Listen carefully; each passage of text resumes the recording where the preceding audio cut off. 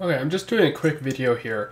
I'm been curious because I want to be multicasting or simulcasting my live shows to both YouTube and Instagram at the same time. So I'm going to do a quick little test here, and we'll find out exactly how much data does Instagram use. Let's take a look here. It's too bright. Alright, so first we're going to go live here on Instagram.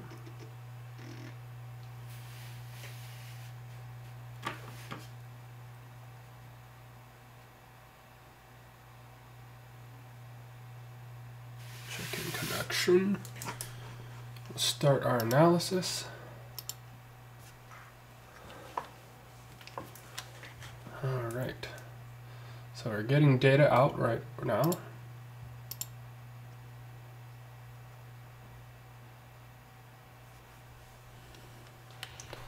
Now, since this is, I'm using a mini port adapter, the data rate is actually double because it's going both in and out of this adapter.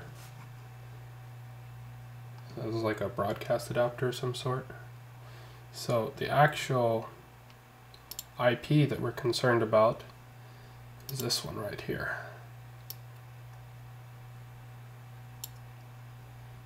This is sending at 4 megabits. That's weird. Earlier it was going at half that.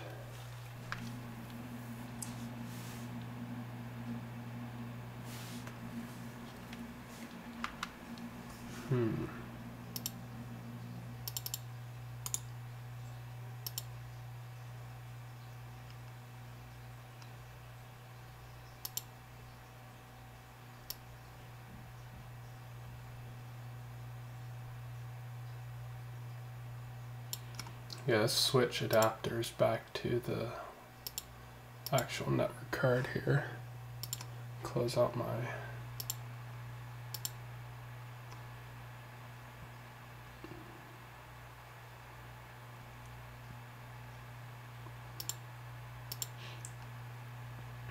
there we go, 1.3, 1.2 megabits. Going to Edge T upload here.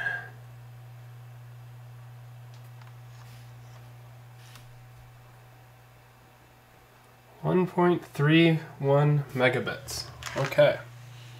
That's actually not very bad at all. With that, you could pretty easily use your data plan if you don't have too bad of a data plan. Let's see here.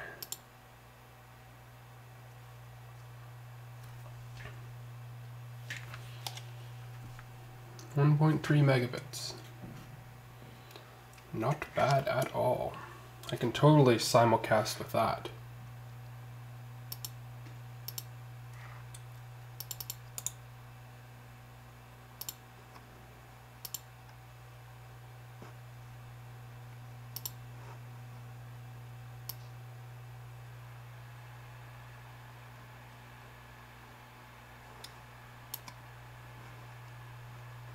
That's awesome. Okay, well, that's pretty much it. There's your answer. How much data does Instagram use when broadcasting? About 1.3 megabits.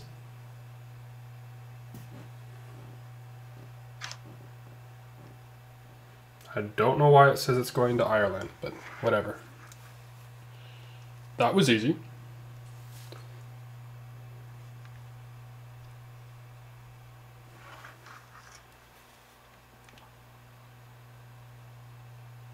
Camera reception. You can almost see the reflection. There we go, look at that.